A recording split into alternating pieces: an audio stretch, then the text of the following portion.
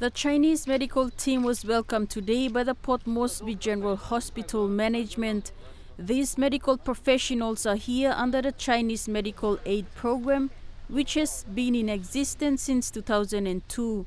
This is the 11th team to the country and is made up of 10 medical personnel specialized in various medical fields. There are eight experienced professionals, including 7 doctors specialized in cardiology and neonatology, urology, and gynecology, oncology, and neurosurgery, and the traditional China medicine rehabilitation.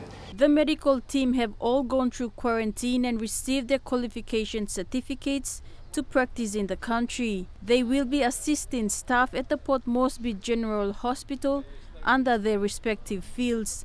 They will also be visiting outside provinces as per their program. The team today was accompanied by Liu Lingling, who is the Economic and Commercial Counselor of the Chinese Embassy in the country.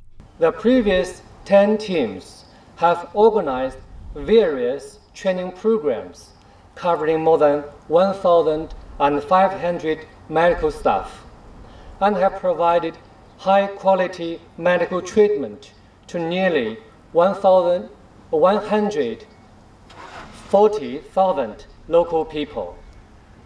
Since 2018, funded by the Chinese government, the Chinese medical team has helped establish a minimum invasive surgery center in urology in Port Moresby General Hospital. The Health Secretary, Dr. Osborne Liko, thanked the Chinese government for the continuous support and said it has also benefited local doctors who have had the opportunity to study in Chinese institutions. Dr. Liko said this arrangement was interrupted by the COVID-19 outbreak. However, there are plans to continue. Beginning of last year, 2020, we've had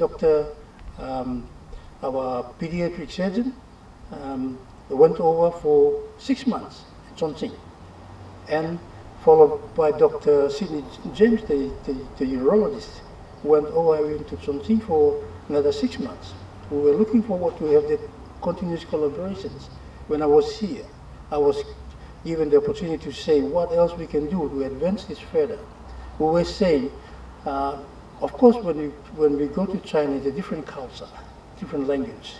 So we wanted to at least, that was a initial discussions going forward. We could have it 3 years, going there for a year, and 2 years actually going into hands-on, skills, upskilling, learning process. The Port Moresby General Hospital CEO, Dr. Paki Molumi, on the other hand, acknowledged the Chinese government for other benefits under the medical aid program, such as new equipments to the hospital.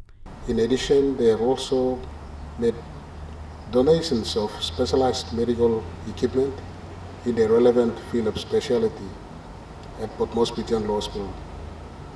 I want to speak more in the specialty of urology has advanced to a level where we are providing endoscopic surgery, penile endoscopic surgery in urology through this support.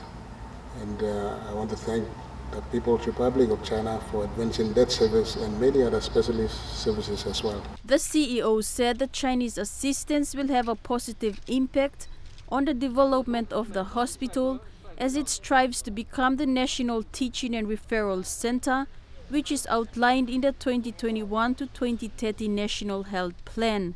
Charlene Airy, National EMTV News.